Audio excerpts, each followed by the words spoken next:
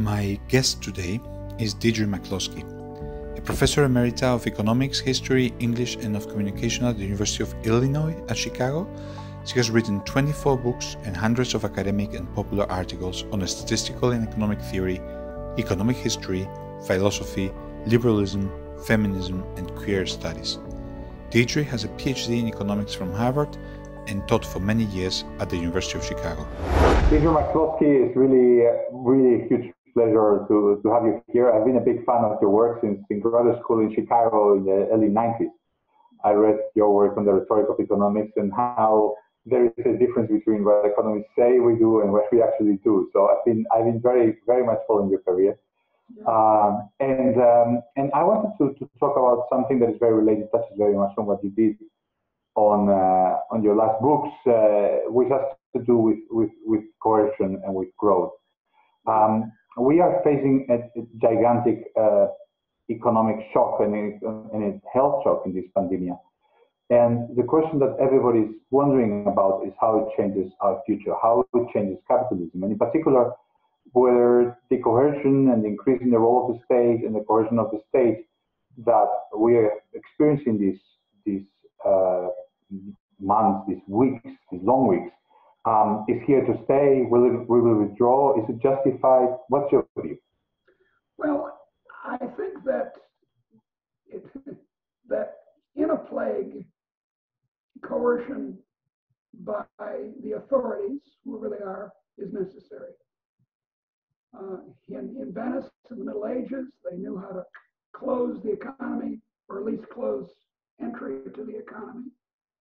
In 1918, American Samoa was free entirely of the so-called Spanish flu. As you know, it wasn't Spanish at all. It started in Kansas. I don't know. We got a bad rap there. But the American Samoa was completely clear because the general in charge, the American general in charge, closed down entry to Samoa for the duration, and it worked, and they didn't have any fatalities at all. But of course, the only countries that did that, the only places that did that were South Korea, which jumped on it right away, and Hong Kong, quite surprisingly, there it is, right next door to mainland China, and a few other places. Iceland, I think, did a good job. So early on, coercion is necessary. Once you don't do that early coercion, which, you know, it's such a clear externality, we all know, there's no great externality with the seasonal flu, because it's R naught. The number of people infected by one person is rather small for ordinary influenza. It's somewhat higher, it's between 2 and 3 for this new virus, and that's the problem. But so there's an externality, and we as economists understand that perfectly well. But with the small R naught, private incentives for old people like me to get their shots and to have the shot suffices. Not for this, probably. Okay. Having not done it right, and some of them did it spectacularly wrong, like my own country. I won't comment on Spain, I'm not sure about it, but they didn't do it too well, or they would be in much better shape. They'd be in the shape that Germany's in. Germany did it better. Not perfectly, but better. Then you're in, as we economists call it, a second best. Or in this case, something like a 5th or 6th best. So to flatten the curve, they say, et cetera, a certain amount of state coercion is necessary. And people are always saying it's like a war. Well, okay, it's like a war.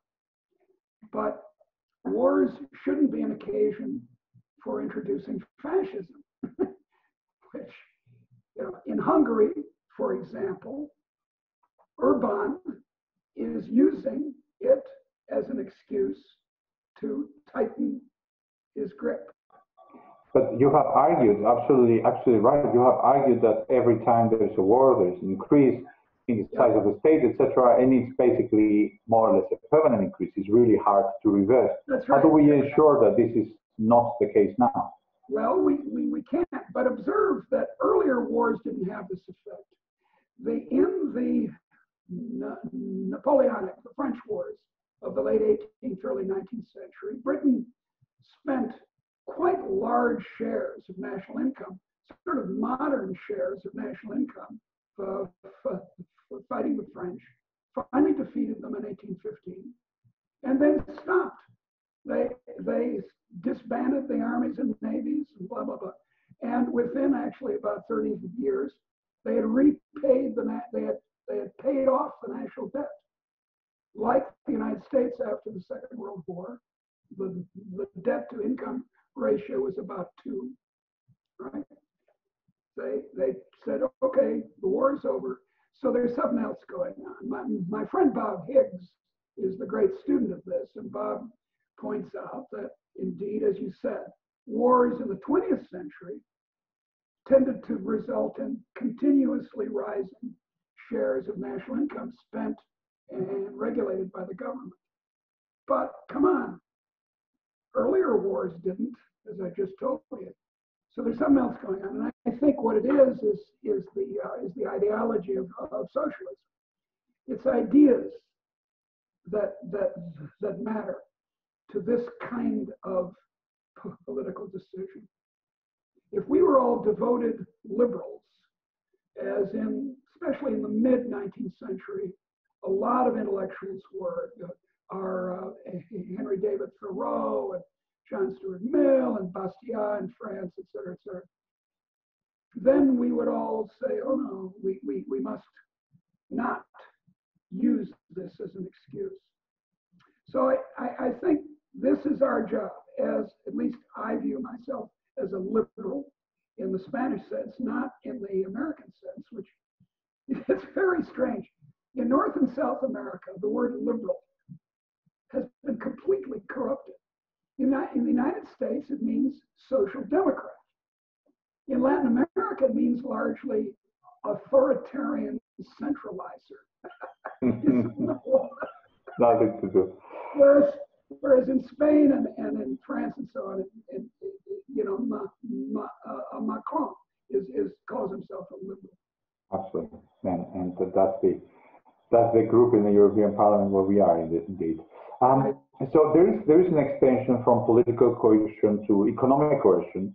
Yeah, there are particularly, probably the issue where that's going to be more noticeable is in the area of interventions in supply chains, in global trade, and the idea that you need to have security of supply.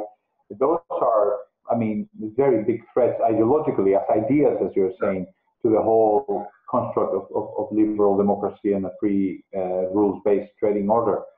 But in some sense, without the policeman, without the U.S. willing to take the police role, then every man for himself and every woman for herself in this new world.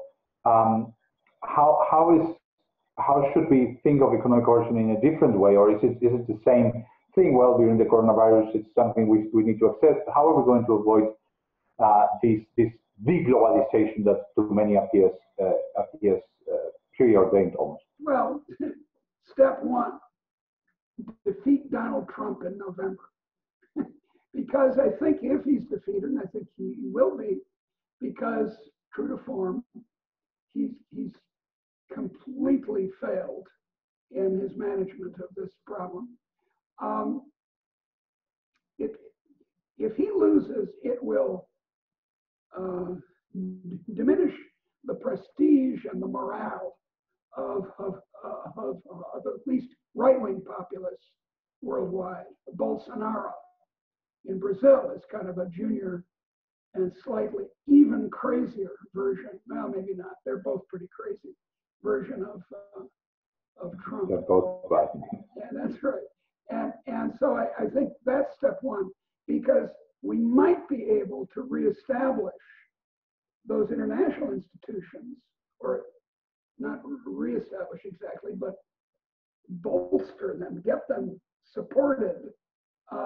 This crazy way he's gone after the World Health Organization, which is not blameless in this, and is not, like, it's a United Nations agency, so of course it's corrupt and slightly stupid, but it's essential. And he goes after all these international organizations, and maybe we can recompose the spirit of well, it's a kind of a paradox in my mind, because the person behind a lot of these institutions was the hero of my youth, John Maynard Keynes. And Keynes is the great, speaking of ideas, is the great saint of statism, right? He's the Saint Paul of statism. And so, the World Bank and the IMF and World Trade Organization and blah, blah, blah, they're all kind of children of John Maynard Keynes. And that's not all goodness. That's not liberalism. But on the other hand, it's a kind of a, it's a kind of a, look, some sort of worldy government, not world government, but worldish government, can get people to cooperate instead of, as you said, every woman for herself, which I'm afraid is what Donald Trump and others have been. Actually, that's what Putin would like. So I take your view broadly to be that okay, there is an exceptional situation. We get coercion in the economic sphere, we get coercion in the social sphere, in the political sphere, but then we should go back to reducing the role of the state, and we should go back to the more or less status quo, and improve the status quo. Is there any dimension on which you see this moment? I mean, let's think of your economic historian, put your economic historian hat and think of Venice, indeed, as you mentioned before, fiduciary, money was born out of the quarantine, the supposedly after the Black Pest, the Renaissance was born out of the accumulation of capital that happened with the Black Pest. Well, some people think that. Let me not discuss that. But I can tell you why, but that's not. Okay, let me give me a pass on that one. So now, do you expect any long-term changes? What would be the long-term changes that you would expect for capitalism after coronavirus? How will it look different in your view? Well, crucially, I don't want to call it capitalism anymore. I'm innovativism. Innovism. I am finished with the word capitalism because it really does mislead everyone who uses it. People on the left, people on the right, people in the middle. As soon as they start talking capitalism, they think that sheer accumulation is how we get rich. And accumulation of useless, stupid projects is not how we get rich. Piling bricks on bricks, piling bachelor's degrees on bachelor's degrees doesn't make us rich. What makes us rich is innovation. So it seems to me that the question is, will this episode be used? And I'm not saying these people are bad or anything. Some of them are nice. Most of them are nice, I'm sure. But be used by our friends on the left especially to argue for the socialization of innovation, where Alberto Mingardi and I are writing a very long essay, pamphlet, short book on Mariana Mazzucato, an American economist. Her father was Italian, who writes this way. She says, she has a 2013 book called The Entrepreneurial State, where she argues that innovation comes from the government. And this, to use the Italian, is pazzo, to use the Spanish loco, to use the English insane. is not true, and Alberto and I are trying to show it's not. But if they're able to seize the narrative and say, "Aha, you see, we solved this problem by centralized authority," that may be a bad thing for innovation. I mean, for example, in biological innovation, I think there's a good case, again, for the government to spend a lot on virology. I think we better. This is going to happen again and again and again. There are 1.5 million naturally occurring viruses, separate. They're not the same item. So we really got to get to work on virology. And that, I think, again, is an appropriate role for a small but competent government. And then, I don't know, but I don't think it'll affect innovation in transportation, whatever. So no, I don't think there will be long-term effect on innovation. And on any of our key institutions, do you think that your expectation is that we go back more or less to the, I don't know, the economic world of the 90s and 2000s, the consensus on globalization, free markets, etc. Well, I'd like to hear the mechanism that people have in mind when they say, "Oh no." I mean, there are all these newspaper articles, people like to write them. "Oh, the world will be completely different after this." And the only trouble is they say that all the time. I mean, if the copyright on Mickey Mouse expires, they think the world will be completely different. I wrote a little piece for a Russian website asking me whether what's it called, these voluntary currencies, cryptocurrencies. Yeah, cryptocurrencies will change the world. And I said, well, no, from a historical point of view, money keeps changing and not a heck of a lot turns on it. And I said, oh no, that can't be. Surely this is going to completely change economics. And I said, no, it's not. They're disappointed. Yes, I think people want to hear this is the end of the world as we know it. Their little invention, whatever it is going to change the world. And you know, most of the times. Usually it doesn't. It usually doesn't. And this is one case. Are you pretty optimistic that our world is going to be able to deal with this in a relatively short term? Do you think that we are going to be coming back within a relatively short time to a normal economy, or is the new normal that people are talking about something that you expect to be there for a few months, a year? I'm hardly an expert on this, but of course you asked, so I'll be glad to tell you my stupid and uninformed opinion, which is that for as people are pointing out, you really want to avoid having a second wave in the middle of the influenza season next year, because then you'll have two large groups, especially of old people, who will, with compromised immune systems and so forth, flooding into the hospitals of Spain or the United States. It will be a real disaster.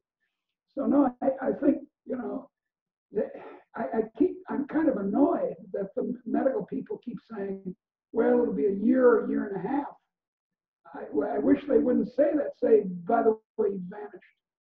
There you are. I wish they would be like, I wish Donald Trump was correct, that there's some magic bullet, magic potion, the potion of love, to quote the great opera of the early 19th century, but there's not, I don't think. So a year and a half. And we if we're careful, obviously, the Spanish authorities and the American and German and everyone else has been saying this, the reasonable authorities, if we're careful, and I'm in favor of using the Indian greeting. Instead of shaking hands or hugging, say namaste. Namaste. This does seem like a change that might be here to stay. Some social distance, yeah, no handshaking, no kissing, just nodding. Because one could draw a map of Europe of how many kisses you give. And it's very dangerous not to know which part you're in, because you'll break your nose moving from side to side.